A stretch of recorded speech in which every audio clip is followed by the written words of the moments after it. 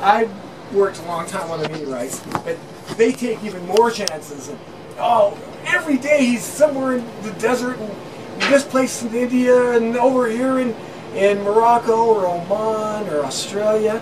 So he's the top meteorite man, in my opinion, right now. It's fact. I think he is. But dude, 2 years ago, at that time, you were the guy that everybody was in admiration with, that everybody wanted to do the same thing. Do you realize that? You can't walk here 5 meters without being stopping. Well, it's been, the meteorites have been very good to me, to all of us, Mike, Louis, Alan, and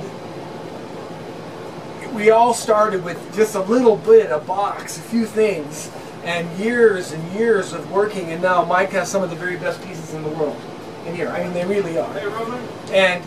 But he works all day, every day. It's just like Louis and Alan and Steve. This takes over your life. You just fall in love with meteorites, and you're forever hooked with meteorites. You're just love it. You want to sleep with them. You want to be by them. You know. Do you realize that some people are now searching for meteorites because of you? I'm sorry. I bought my first meteorite from Bob Haag, and within a year I had started my own company, and now I've sold millions and millions worth of meteorites. Yes. And we live nearby. I walk over to his house, he shows me something really great, and we share information. We all share information to make it better and funner. Who is the model of who? Who is the... Well, I want to be like Mike now. But it was... I don't know if you want to go to prison or... But been there. Been there. But at that time when you were a beginner, you admire him? Of course, of course. You know, I mean, I got his first catalog, and I was reading it every day I was in the university here in Tucson. I wasn't listening to the professor. I was looking at meteorites and trying to see which one I could buy. You know, $10 and $20 is all I could afford at the time. I had no money for that, but it became an obsession, and now I've been to 72 countries. I've been to Africa 55 times. Even this year in November and December, I went to Asia 5 times. But at that time, you bought $10 meteorites. Yes, in fact, the and first. Now, how much do you sell the meteorites you've got? The high price. Since yesterday, I've sold $80,000. Just since yesterday, here. 2 days. And the biggest piece I ever sold was $600,000 to the Royal Ontario Museum in Canada. I sold it to the Canadian government. Palisite, we found a large palisite, me and my partners in Canada, and we sold the largest piece to the Canadian government as a national treasure of Canada. And they went and found it. You know, it's one thing to buy something, but he went to the little town and had metal detectors behind Jeeps and motorcycles and searched for years, and they found the best one. So it didn't just happen in a dream. You have to work really hard. It's not the one from the police video camera. No, this is a different one. Spring water. You're still looking for this one? Oh yes. For me, Mike is really the new Indiana Jones. Absolutely. Of the 2012th century. I agree. From now, he's a new Indiana Jones. Really, as soon as he heard a meteorite that falls somewhere, one day after this, Mike Farmer is on the place. He's on the place. No, really, it's true. There is a meteorite fall in Spain. We knew, French people, we knew the story, and we waited for 1-2 weeks. 2 days after, he was on the place. And he found some pieces in Spain, and we are French, and we were not on the place. So he's really the new Indiana Jones now. So, you are the first meteorite I man. am. And I think that Mike is definitely the new, he has the crown, you know. But he worked his way to the top, trust me. He worked his way. And everybody agrees, I think around the world, honestly, nobody works harder at it than Mike.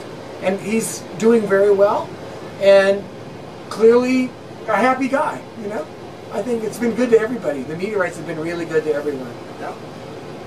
How often can you do a job that you love, you know, digging up treasure? I love to find treasure. Sometimes we buy it, sometimes we find it, and And how long? The $10 meteorite? How when it was? was 17 years ago.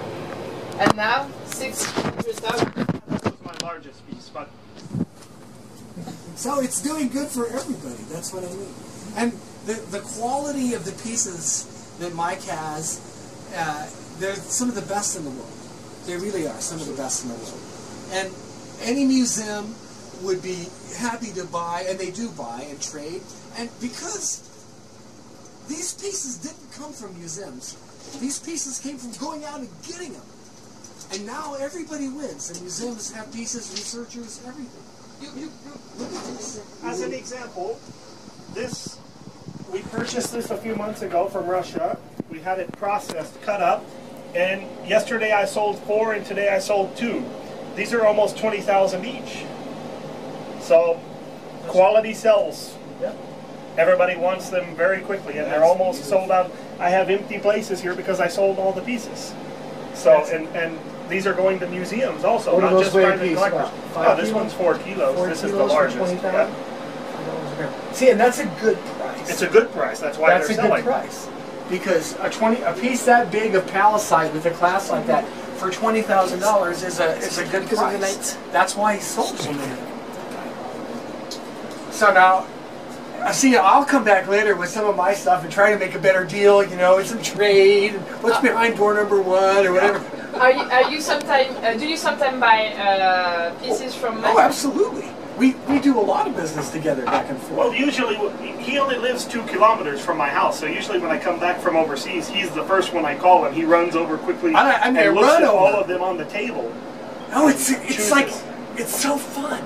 It's a brand new, exciting thing that happened. And here's pieces that just yesterday were farther away than the moon. This way. So, it's always an adventure. It's always fun. The money's great. We're lucky. We're the luckiest guys. Well, it's Louis, not really everybody. about the money, though. I mean, the money, of course, you have to pay the bills. Somebody has to pay the plane tickets. But, you know, usually I don't care about money. I like the adventure. Finding a stone, every time I find a meteorite now, I don't even want to sell it. You know, I don't care if it's worth $10 or $10,000. I want to keep it, you know. So, It's true. Yeah. And it's the adventure of finding it is and the to hold best part. something that, for example, 1 week before was on the other side of the moon, and you reach down and touch it for the first time. You can't describe that feeling. You know, it's unbelievable. These are like our toys, you know, and we play with them. We love them. Expensive toys, no? Yeah, but they because of what they are, they're so much. Not only are they like a treasure and they're valuable, but because they're samples from the stars and the moon and the places, it makes our life better, richer. It's fun. We're learning about who we are and where we came from, and inside your body, the minerals that make up your body were stardust. You know, for example, here you have 2 pieces of Mars. You have 165,000. You have this is a large new moon rock. This is 300,000. And it's Are real. you both speaking? I have a lot of rocks. Yeah. Yeah. Sorry? Yeah. Yeah, you say yeah. And you say yes, but in a different way. Yes. Well, you know what? yes. But we put all the money back in rocks. Actually, I prefer my money to be in this form. Right. It's a lot safer than the stock market, safer than gold and silver, and safer than money in the bank. For example, you know, I mean, I don't know, in America now, my bank pays me 1% if I'm lucky, interest on money. I buy this rock and the next day I double my money on it. Tell me, that's good business. Yeah, we're very much, say Mike, Louis, Alan, we sell meteorites and make money, but we take the money and put it back. But we love the stones. Yeah. I have so many pieces in my collection that I don't care how much money you give me, they're not for sale. But they become family. They have no value. It's they're many. family. He also, and there's a lot of stones in his collection that I would really like, and he just laughs when I ask I don't for want it. to sell them. It's like my children. You'll You never don't get want it to. back. You'll never get the stone back. So that's why it becomes, they're like family members, you know, all our little alien friends, you know? It's kind of true.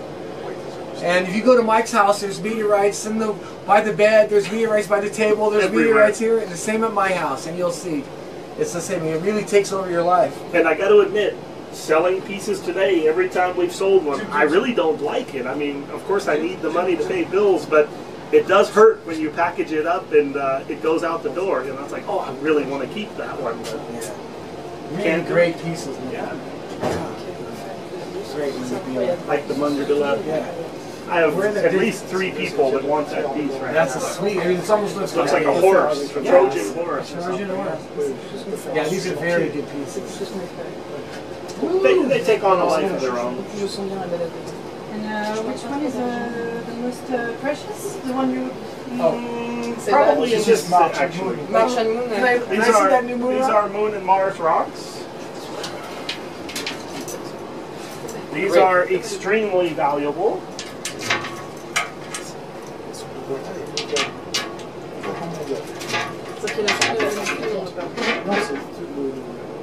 See, we just 300,000 and it's yours.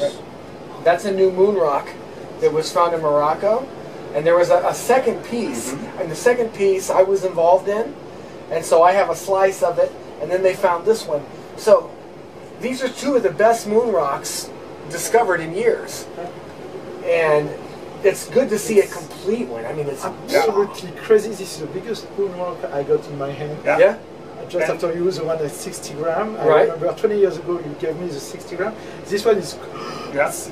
And there is something, you know. I know, it's moon. I Yeah, found it's coming 3. from the moon. So after, when you got a piece like this in your hand, after that you look at it differently Yeah. in the Sure. sky. So It's true. you got something from there. Yeah. In fact, Absolutely. It's I mean, completely crazy in the head. in Oman, I found 3 separate moon rocks myself. In 22 trips to Oman, I found more than 1,000 meteorites. 3 of them were confirmed moon rocks.